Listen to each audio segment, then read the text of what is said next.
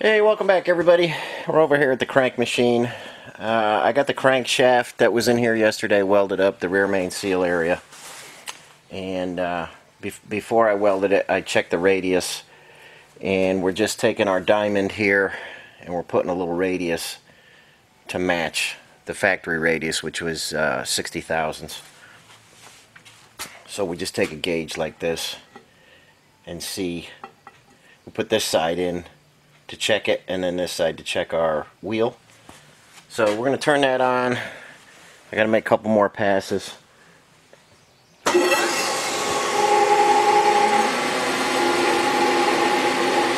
a little coolant flowing.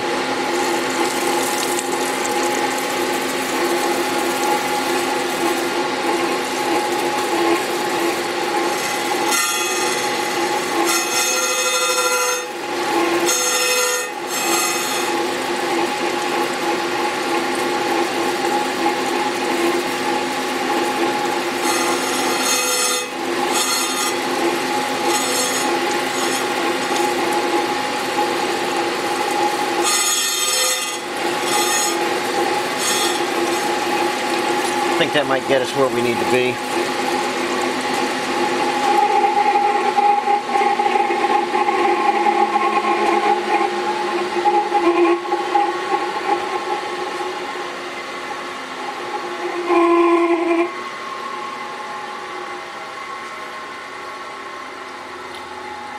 Alright, when it comes to a stop here, we'll check it. You don't want to have sharp corners anywhere on your crank. Sharp corners are going to lead to cracks, and that's not what you want. So check your factory radiuses, and oh yeah, came in perfect on that. Check your factory radiuses and duplicate them. No sharp corners. It's it'll just lead to problems. So that's one thing I see a lot of times. Shops will send back a crank and it'll have sharp corners, and before you know it, it's a broken crank. So this side isn't really critical. We're just doing the rear main, just this one side for now. I'm dressing. We'll just tickle a diamond across the front, make that nice and flat, and then I'll go get the crankshaft. We'll put it in here. We'll indicate it again, and we'll start grinding that rear main.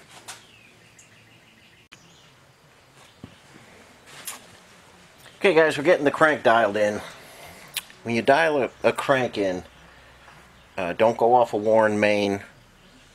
Go right off where your timing gear sits and your rear main seal. Now we can't do the rear main seal, so we're going. I indicated the rear main seal in before I took it apart, and we'll get back to that side in just a second. I'll show you what I do. Okay guys, on this end, before I took the crank out and I had it indicated in the first time, I indicated the rear main. Now we're just checking it, you know, and it's within a half a thou. You know, we'll just spin that over, and like I say, it's in within a half a thou, so I'm cool with that. So the reason you go off your timing and your rear main is you want everything to be concentric with those two surfaces. You don't want your rear main out of whack, otherwise it's going to leak. And whether you have timing gears or a timing chain, you don't want those getting tighter or looser if your whole entire grind is off. If you indicate off a worn out main, your timing surface might not be true. So indicate off your timing surface. And when you don't have to weld up a rear main, indicate off your rear main. You'll be leak free that way. I've seen shops just kind of chuck them in there, go off the center main, and next thing you know, you got a worn out seal because it's a couple thousandths off and it's just tearing the seal up, and your timing chain is slopping. So take the time to set it up right and indicate off the correct spots, and you'll have a good engine that way. So I'm going to get set up, bring the grinding wheel in, and just go easy and get that down to size. We're shooting for 2" 310. In the past, you know, I used to have to make those bigger, but the Best Gasket Company did fix the gaskets, and they fit a factory crankshaft, and that rear main seal surface is 2-inch 310. So that's what we're going to shoot for, and we'll see how it cleans up, and we'll start grinding.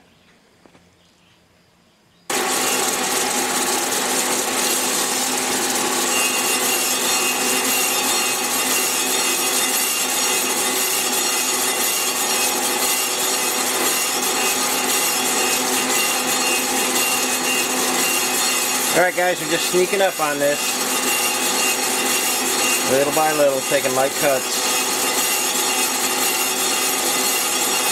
and we'll get the weld cleaned up and then take a measurement and see where we're at.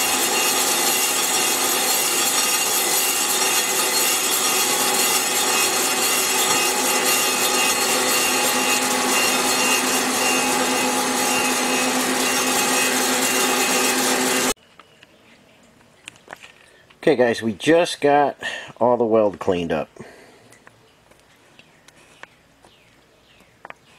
I hope you can see that alright.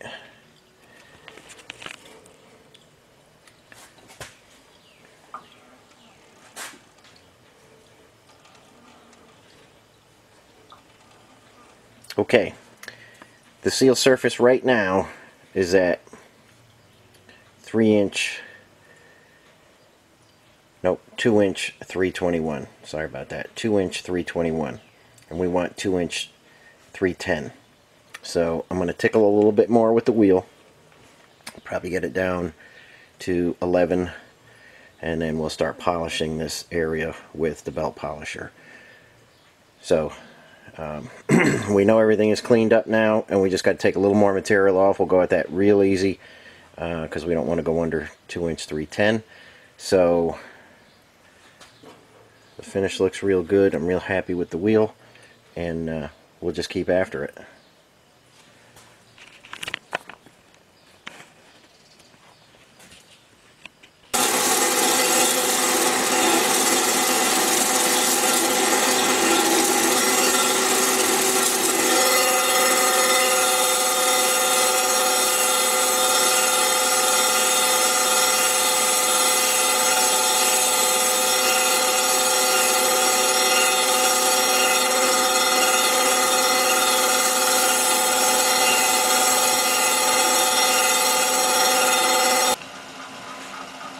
Okay guys, we're going to start the polishing process. I want that to be a nice smooth surface. The grind came out real good. You could get away with just that, but I'm going to polish it up nice. I like to make the rear main seal super fine. So we'll take the polisher. I got some rouge on a 400 grit belt, and we'll give that.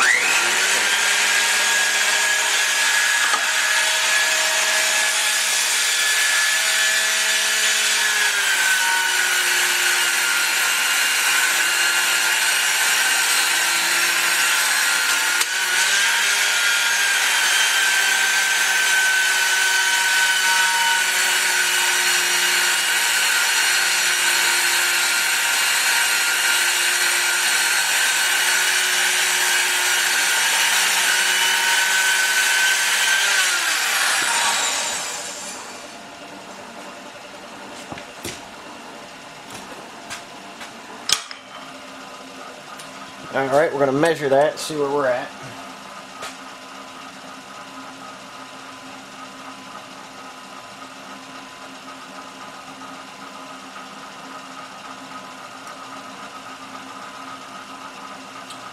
Two-inch 310.5. I think we might put a finer belt on there. Just take a couple more tenths off it, and we'll call that finished. I'll give you a close-up of it when it's done. Okay guys, here's a look at the finished crank.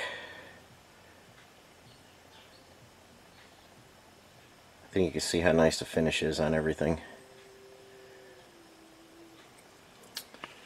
Okay, now this crank was in real good shape, like I said, except for the rear main. So I was able to polish up every journal and still stay within spec. The rear main seal came out perfect. 2-inch 310.5. And let's go take a look at some numbers here.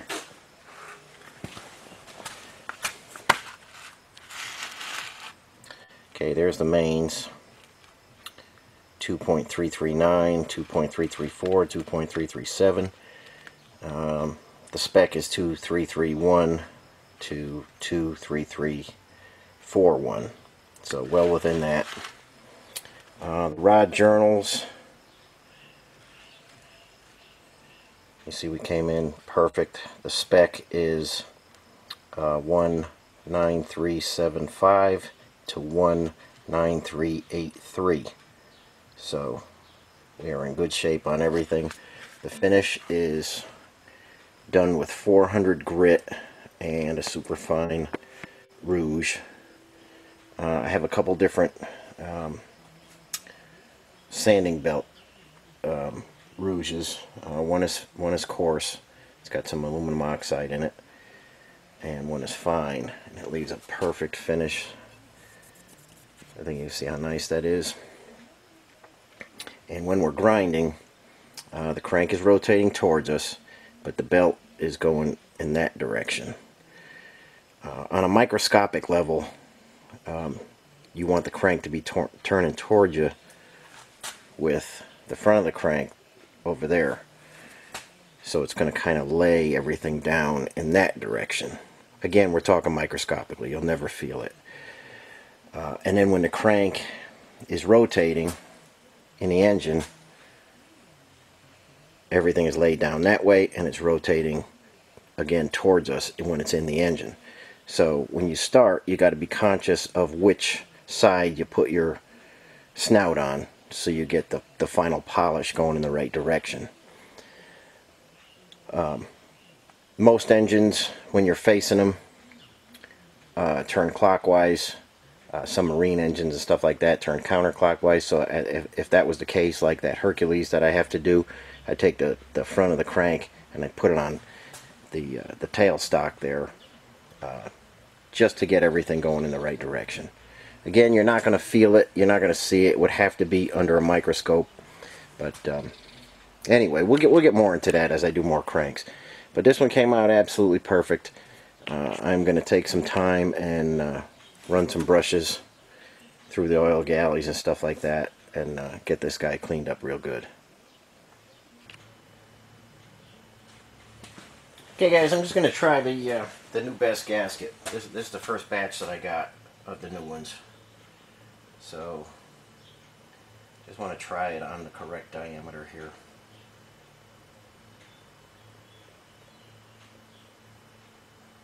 Yeah, much better than the other one. There's going to be a little squeeze on that, and that's just what we want. So they did actually fix these, so you shouldn't have any trouble with your rear main seals anymore, like when they made the wrong seal. So good seals are out there, and they work. If you got a crank that's factory size, it's going to work out fine for you. Now the good thing about having this machine here is I was able to save this crank at standard size.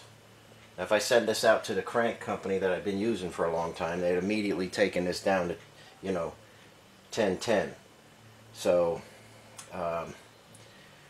with them taking forever to get cranks done and stuff, 6 months or more to get a crank back from them, I'm glad that I cut ties with them, and I'm doing my own cranks now. And like I say, this would have never been saved at standard. And you see how nice the journals are. They polished up perfectly. They're well within spec. And just another thing why you got to do everything yourself. So this crank worked out good. I've got plenty more to do. I have one already for Larry's engine that I ground. I thought I was filming it, but the battery was dead. But we'll do another one start to finish.